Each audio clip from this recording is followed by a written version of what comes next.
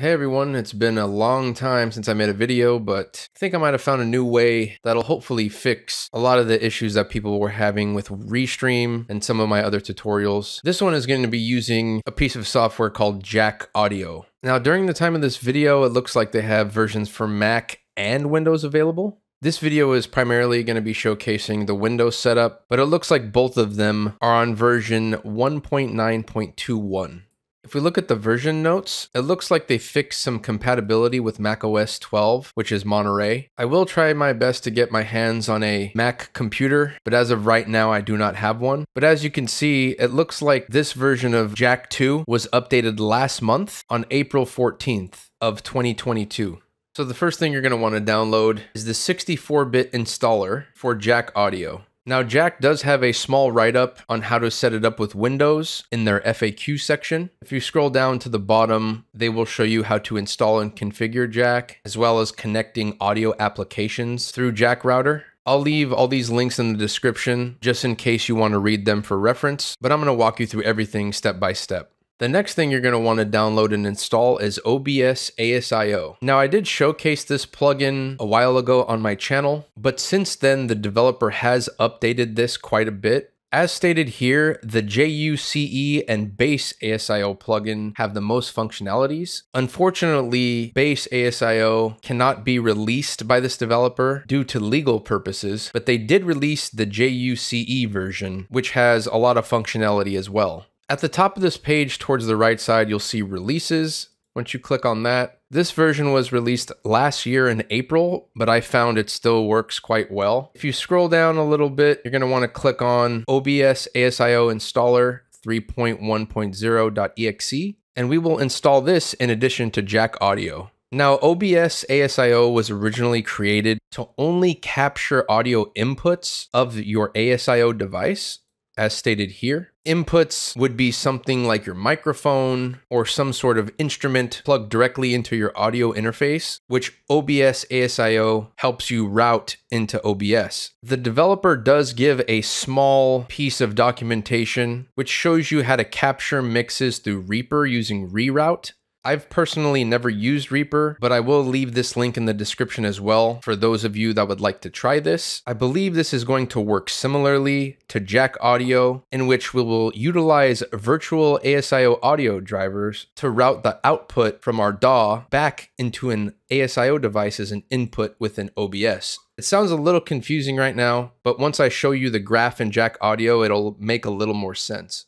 Just as a side note, the developer from OBS-ASIO did showcase a supported device page, which was updated around 25 days ago. And there are plenty of devices that do work and are quite stable with OBS-ASIO. And if you scroll down towards the bottom, it will also show that the following virtual drivers are also working with OBS-ASIO, including Jack Router, which is what I'm going to show you how to use right now. At the very bottom, there are a few audio interfaces that are not currently working, a very common one being the Universal Audio Apollo Twin USB. The developer did note for UAD devices, use the Bass-ASIO version of the plugin, which cannot be released, so you'll have to compile it. As stated earlier, the developer cannot release the Bass-ASIO plugin. So if you know a software engineer or maybe someone who knows how to compile code, they can help you compile the Bass-ASIO version to work with your UAD devices. And again, I think this is specifically for inputs such as your mic or your instrument going directly into OBS. Although there may be a different way we could do that without needing to utilize the Bass-ASIO version of the plugin. Now for this video, I am using a trial version of Ableton Live 11. Ableton Live is on version 11.1.5. Regarding my OBS version, I believe I am on the latest one as well, the 64-bit version of OBS 27.2.4. There is an official knowledge base article directly from Ableton showing you which applications are best to route audio between applications. If you scroll down, there's going to be a section called Virtual Audio Routing, which is what we're going to be doing today. And again, they showcase Jack2 for Windows and Mac as an option, as well as some other applications you have as alternatives. Now, once you have Jack2 and OBS-ASIO downloaded, we're going to go ahead and install them. and run through the standard installation for each application. I already have both of these installed, so I won't need to go through the process again, but I'm just showing you the install windows so you know what to expect. Now there is one key component that you should install here. Make sure when you're going through the Jack2 setup, you click this drop down and click full installation with Jack router, or you could just make sure everything is checked within this installation window. Now, before we start setting up any settings within OBS or our DAW, let's make sure our bit rates are consistent throughout each application. First, let's start with Windows. Go ahead and click the Start menu, click on Settings. If you don't have the Settings option available, you could also just search Sound in the Start menu, and then just click on Sound Settings. Now, my audio interface is a Audient Evo 4, so I have chosen my Audient as my main audio device for my system. If I scroll down, I am using a USB microphone because I do not have a studio microphone available, which would use the XLR port. But in this section, just make sure you have your default mic selected. To verify all these settings, we're going to scroll down even further and click on More Sound Settings. This should bring up this little sound control panel. Starting off with the playback tab, we're going to double click or single click and click on Properties for our default sound device. Going through each tab, I usually have my level set between 70 and 80. I make sure to disable all my enhancements for both the mic and audio interface.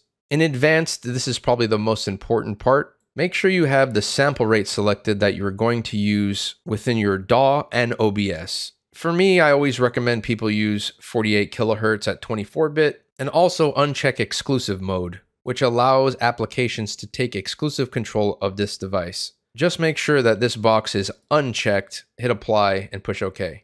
Next, we're going to go into the recording tab. If I scroll all the way down, you'll see my Yeti microphone via USB, so I'm going to double click on that. Make sure you click on whatever mic you want to use as your default. In the Listen tab, I make sure Listen to this device is unchecked. Going to the levels, again, I set this between 70 and 80. For now, it's at 80. In advanced, again, make sure the sample rate is the same as you would set it in OBS, your DAW, and the previous playback window that we just set up for our default audio interface. And similarly to the audio interface, uncheck exclusive mode, and I also disable or uncheck audio enhancements. We're pretty much done with the Windows sound setup. Let's dive into OBS and set up those settings as well. Now within OBS, we're going to go into Settings, click on Audio, and at the top, make sure your sample rate is the same as we just set it up in Windows. Again, I'm going to be using 40 kilohertz. I cannot click on it because I am currently recording now, but everything else here is set up the same way you would see within the Windows sound control panel. My default desktop audio device is my Audient Evo 4, and my default microphone is selected as my Blue Yeti USB microphone. Now again, unfortunately, I do not have a microphone that I could set up via XLR cable. Next, we're going to set up our Jack audio input that is going to route the output of our DAW into OBS. Within OBS, you're going to click this plus sign here, then click on ASIO Input Capture. This option became visible once we installed the OBS-ASIO application. So after we click on this, you're going to create a new source and name it whatever you would like. I named mine Jack for the Jack audio router. You're going to push OK here, and you'll be presented with this screen. At the top, you're going to want to click the device drop-down menu and select Jack router. For the format, you're going to leave it at stereo, and then you're going to push OK. Now, this was just the initial setup of adding the source, but you're going to have to close OBS as well as your DAW, and we're going to open up QjackCtl first before anything else. So go ahead and close OBS in your DAW, and I'll show you how to configure QJack. To open up QJack, you're going to click on your Start menu, click on the search bar up top, and just type in QJack. Now remember, QJack should have installed during the installation process for Jack2, which was labeled QjackCtl application under the recommended. So if you do not see QjackCtl, make sure to rerun that installation and have that checked. Another way to find QJack in your Start menu is just click on All Apps and scroll all the way to the bottom until you hit the Q section. So we'll go ahead and open QjackCtl. First thing you're going to want to do is click on Setup, and we'll want to select our interface, sample rate, and buffer size or frames. If you click the drop down on your interface, go ahead and scroll through and find your USB audio interface. For me, I selected my ASIO Audient USB audio driver, which was part of the driver package I installed when I installed the software directly from Audient's website. There's going to be a bunch of different interfaces you can choose from in this drop-down list, but I would suggest using your default ASIO drivers that come natively from your manufacturer. Next, we're going to select the sample rate. And again, we're going to make sure this is set to the same sample rate that we used in our Windows setup, as well as our OBS setup.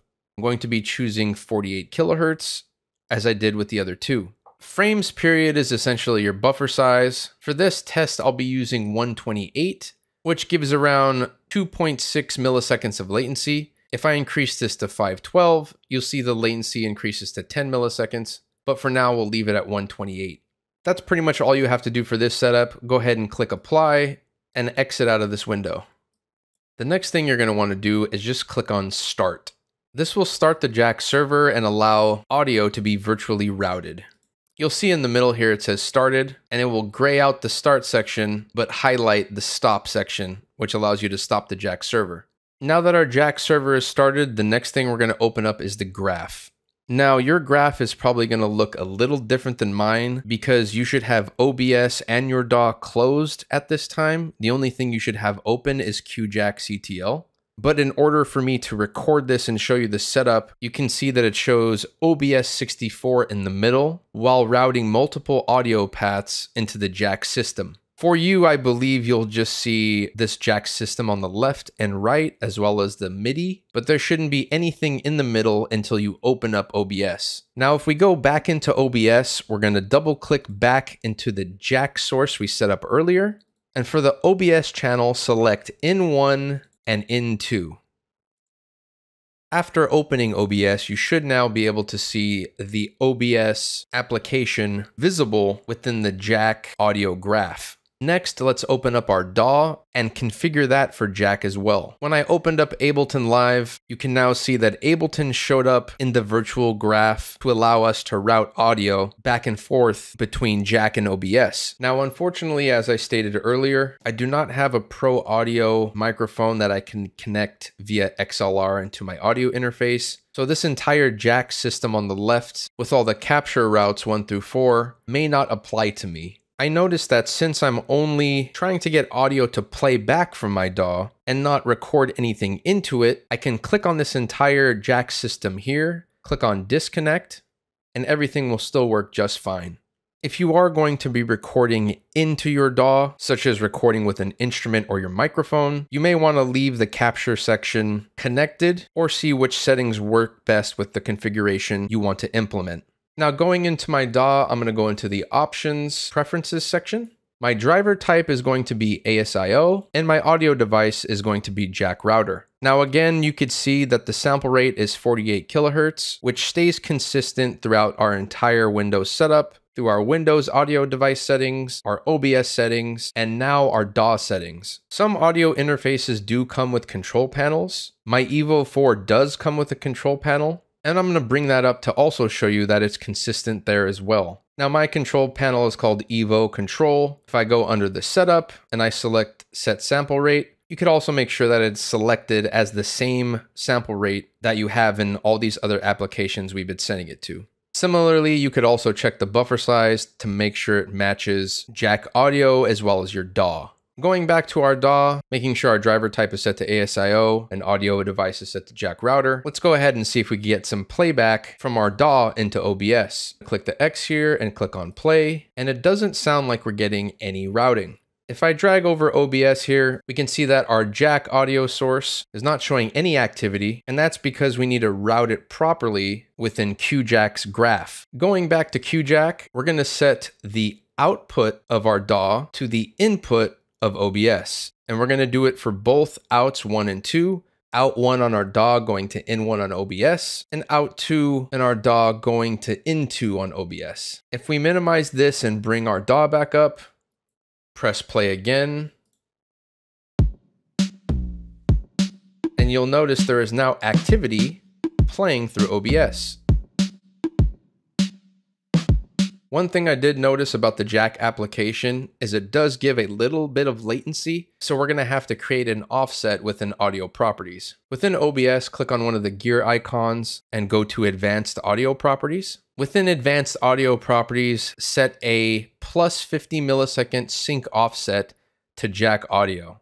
Now this may change depending on which buffer size you use. If you remember from earlier, I used 128 buffer size during our setup of Jack audio, which was under the frames per period. If I were to select something like 512 or 256, you may have to increase the sync offset to something like 100 milliseconds rather than 50. I found that 50 milliseconds works pretty good for a few different buffer size values, but you could kind of play around with this and see what works best. Now I'm going to go over the steps on how to shut everything down and then bring everything back up in a clean manner, because I did notice if I didn't shut down things this way in this order, I would sometimes get a glitch. So this is what you're supposed to do. After you're done streaming or creating a video through OBS, first thing you'll want to do is close down your DAW. So we're going to go ahead and go to File, Quit.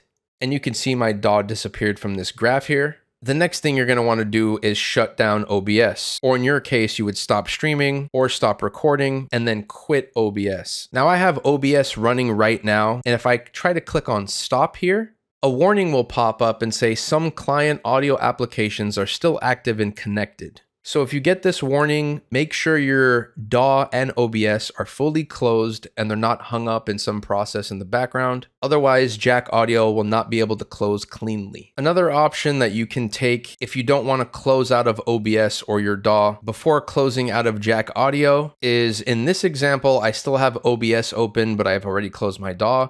I can click on OBS in the graph, click on disconnect, and then click stop within the Jack audio connection kit. This will allow me to stop the connection cleanly, and now you can see there's nothing else active on the graph at all. You could exit out of this graph, and then all you need to do is click on quit. It'll tell you that QJack is about to terminate. You push OK, and then you won't have Jack audio virtual driver running in the background any longer. I'm going to show you guys an example of what happens if I open OBS before QJack to make it known that these steps do matter regarding which application you open first. So right now I have OBS open before QJack, but let's go ahead and open QJack afterwards and see what happens. If I go back to the start menu, click on QJack, open up the graph, click on start on the left side, you can see that OBS does not show up in the middle of our graph here. Now, if I were to close this all down, click on stop, quit Jack audio, stop my recording, quit OBS, and then open QJack, OBS will pop up just fine. Please make sure the first thing you open before streaming or opening your DAW, that QJack gets prioritized for which applications you open first. Again, Jack audio will be the first thing you open. Click on start, make sure it's actually started, then you can open up OBS and then your DAW. If we click on the graph here, we can see that OBS shows up just fine. Sorry guys if this video was a little confusing. Again, I will try to test everything with a normal microphone into an XLR port, but I hope for now this will help you in the meantime. If you have any questions or need help on how to set everything up, please join my Discord, as that is the fastest way to get in contact with me. Thanks everyone.